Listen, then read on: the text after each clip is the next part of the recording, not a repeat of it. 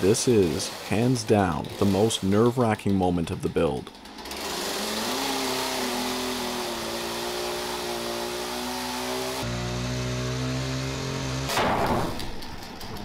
Stay tuned.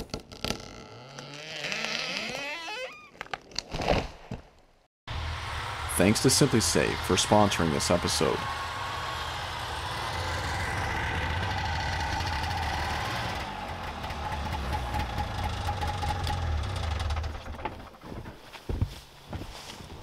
Hello my friends, today we're back at the log cabin, which is something we're so excited about. My dad and I are looking forward to just getting inside and bringing the interior to life. But if you watched our last episode, you'll know that we weren't able to stay at the ice cabin after all, which is something that my dad and I built for my wife to fulfill her dream of staying at a nice hotel. But unfortunately, we built it a little bit too late in the season and we had an unexpected 2-day thaw. And although it was only for 2 days, it was very warm with high winds. So we had temperatures of 12 degrees Celsius and winds up to 90 kilometers per hour. So those warm winds battered the side of the ice cabin all day long. And by the end of it, it had begun to punch holes in the seams of the blocks, which of course compromised the structural integrity of the cabin. So at which point my dad and I came back the next day, we dismantled the roof, and we're saving the lumber for a different project. So there's no wastage there. But to be honest with you, I was so disappointed to pull up and see the damage that the warm winds had done to the ice cabin, because I really did want to stay there with my wife and daughter for a couple days and just enjoy our time there together. But it wasn't meant to be. The good news, it does mean that we're back at the log cabin a little bit early. So, I mean, this is our main project. We're just going to pour all of our hard work and love into this because there's going to be lots of great memories with my family here. So onward and upward, we're going to keep it positive and see what we can do here today.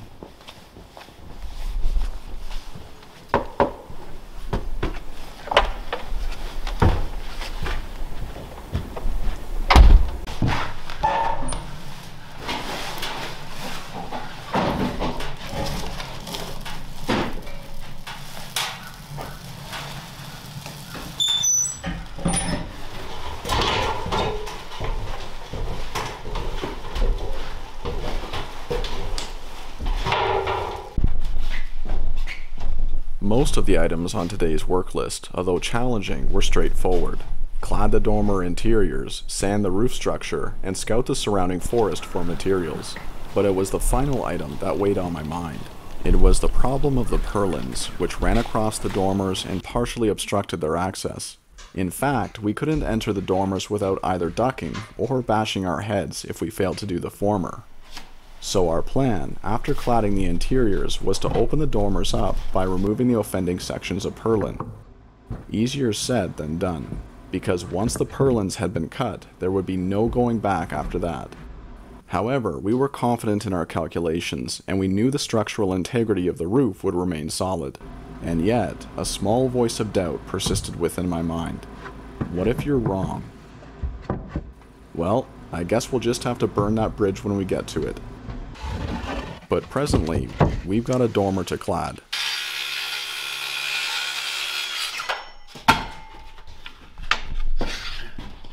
Thank you.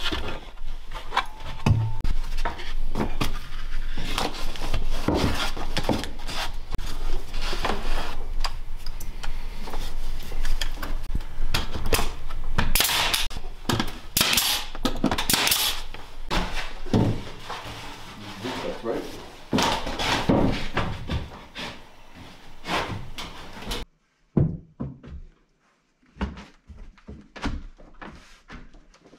Do you want a hammer?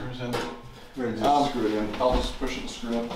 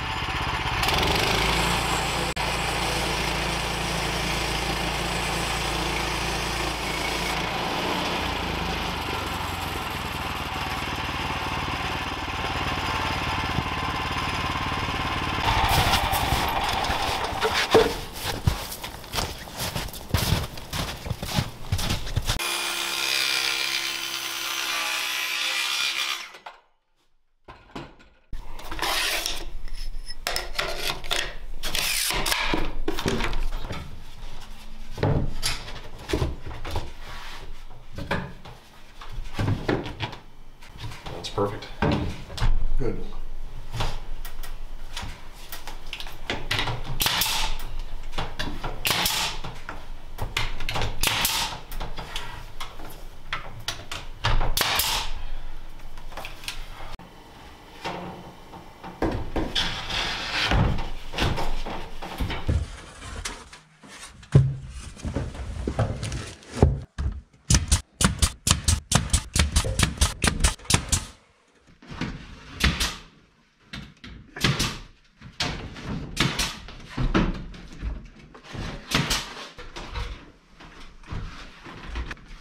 $68.25.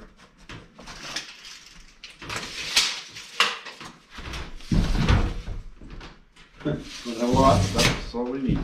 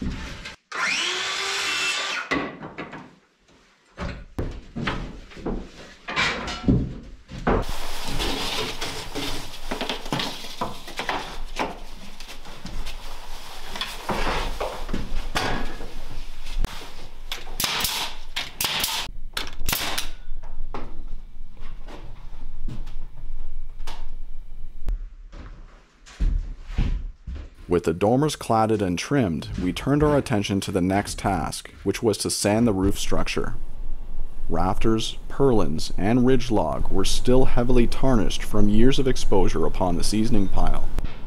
This was, of course, before we'd hoisted them onto the cabin and tucked them safely underneath the roof shelter. Although the stains remained, a good sanding was all they needed to once again reveal their warm wooden glow. But before we get to that, I'd like to thank SimpliSafe for sponsoring this episode. SimpliSafe is serious home security, made simpler. I've been using SimpliSafe for years, and I really enjoy the peace of mind that it offers, especially since I can use the SimpliSafe app to check on my home anytime, anywhere. One of my favorite features is the outdoor wireless camera because it lets me know if it detects motion on our trail, and it holds up well to the cold. Another feature that I really appreciate is the smart lock, especially when my family needed into the house but had forgotten their key. I was able to unlock the door for them remotely by using the SimpliSafe app. SimpliSafe's comprehensive lineup includes sensors to cover every window, room, and door. You can customize your system online and have it shipped directly to your door. As for the setup, I found it to be very straightforward. Save 20% on your SimpliSafe security system when you sign up for an interactive monitoring plan and get your first month free. Visit simplisafe.com/theoutsider to learn more.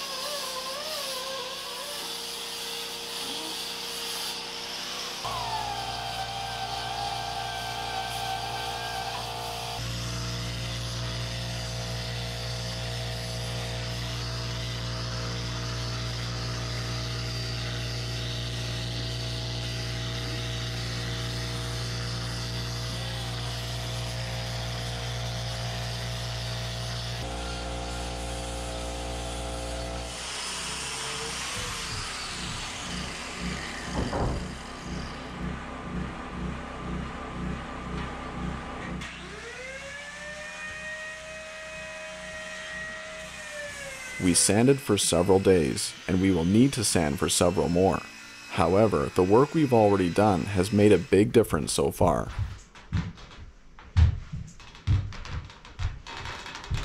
Well, I think my dad and I have had our fill of sanding for the day, but it's looking so much brighter. I'm really glad that we put in the work because obviously it's made a big difference already.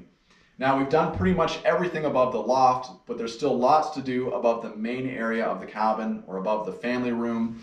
So I'm thinking in total it's going to be another 2 or 3 full days of sanding ahead of us.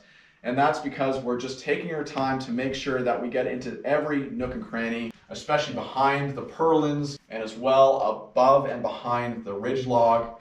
There's some difficult spots that we're working in. So we're just making sure that we're taking the time and doing the job right. Because once we're done sanding, it'll be done and we won't ever have to worry about it again, at least not for many years to come. Anyway, like I said before, we're going to be putting our sanding tools aside, giving ourselves a bit of a break so that we can focus on something that I've been wanting to do for months now, and that is to remove these short sections of purlins in front of the dormers. Now, the good news is that when we remove these sections, it won't affect the structural integrity of the roof in any way. Otherwise, we wouldn't be removing them. And the thing about this roof was we made it extra strong. We cut these rafters to be large enough and we put enough of them onto the cabin that they're able to support the weight of the roof on their own. But after that, we went ahead and we installed the principal rafters and the purlins to give an extra source of strength because we'd rather overbuild something than underbuild it. Besides, even with the short sections removed, the purlins, undergirded by the principal rafters, will comfortably continue to bolster the common rafters. The reason why we've kept these sections in for so long is because I've been using these purlins as a platform from where I can work on the inside of the dormers, but now since that's complete, they can be removed. And honestly, I'm happy to see them go because my dad and I have bashed our head off of these purlins so many times, so it's obviously a safety concern as is. Anyway, that being said, I'm going to grab my chainsaw, we're going to remove these sections and go from there.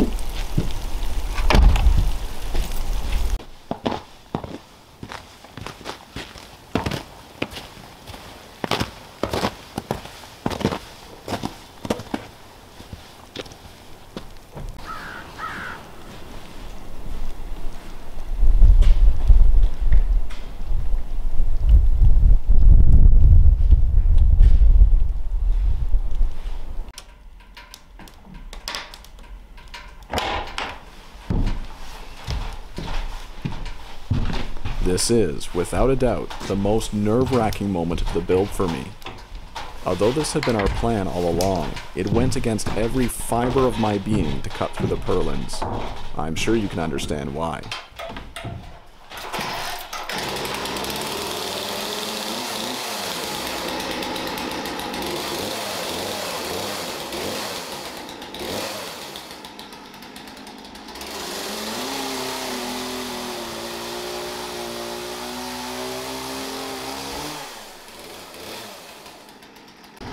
As you can see, the purlin didn't move, which is exactly what needed to happen, or not happen in this case.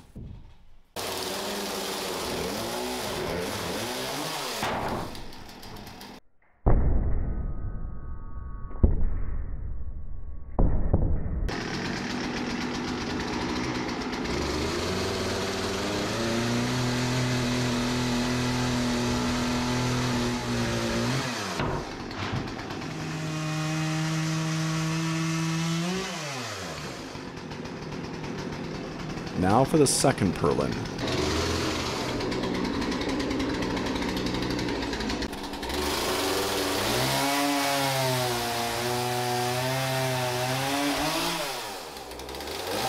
It too remained solid, and I was able to breathe a sigh of relief.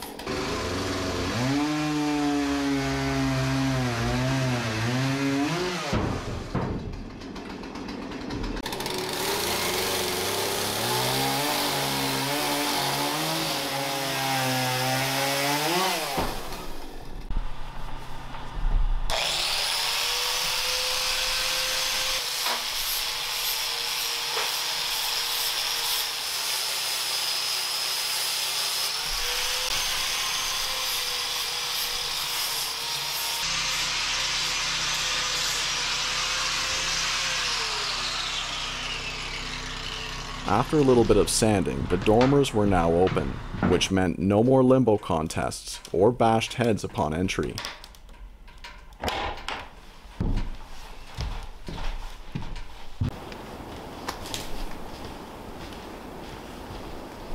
The final task of the day was one that I had been looking forward to, scouting the forest for uniquely shaped trees, which I'll use to make custom pieces for the cabin interior.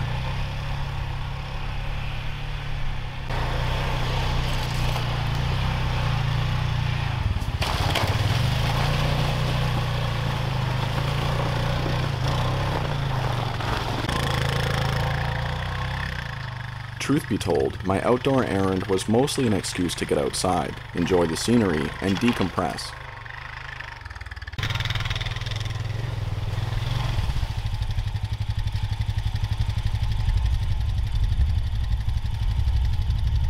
Although I came across many beautiful trees, I let them be, save one small twisted cedar, which I marked for later harvest. Otherwise, I simply admired the rest.